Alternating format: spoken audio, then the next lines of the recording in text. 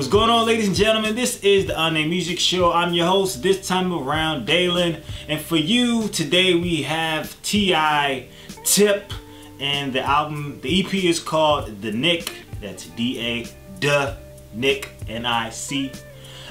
This is the latest installment from T.I. If you guys don't know, T.I. has been doing it for mad years now. He's a veteran Southern MC, undisputed king of the South. Is that still relevant?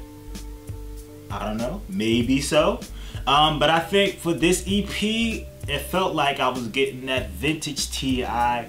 I'm gonna say that I've been a fan of his. I have some projects that I favor over others, but this one I think is kind of like a refreshing. You know, it's letting you know that T.I. still can be lyrical, still can be a master on these beats that thump, that trap, and that had that heavy bass, and it sounds so good in the car. And this album reflects that.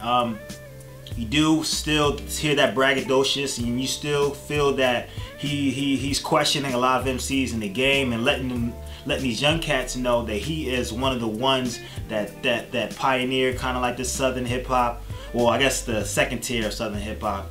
And this album lets you guys know. I think the production is solid.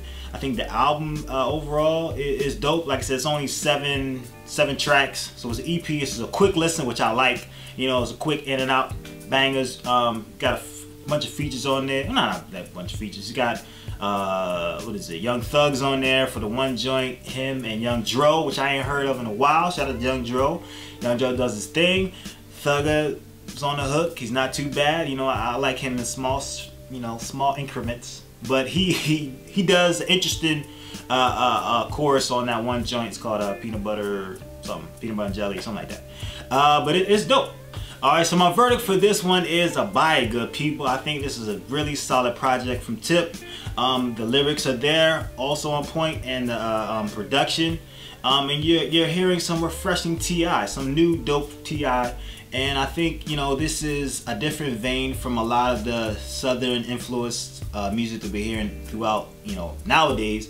And it's raw and it's realness. You know, you feel these bars. You can tell that he took time and he put work into production, work into the lyrics, and work into organizing how the song's gonna play out. So shout out to Tip.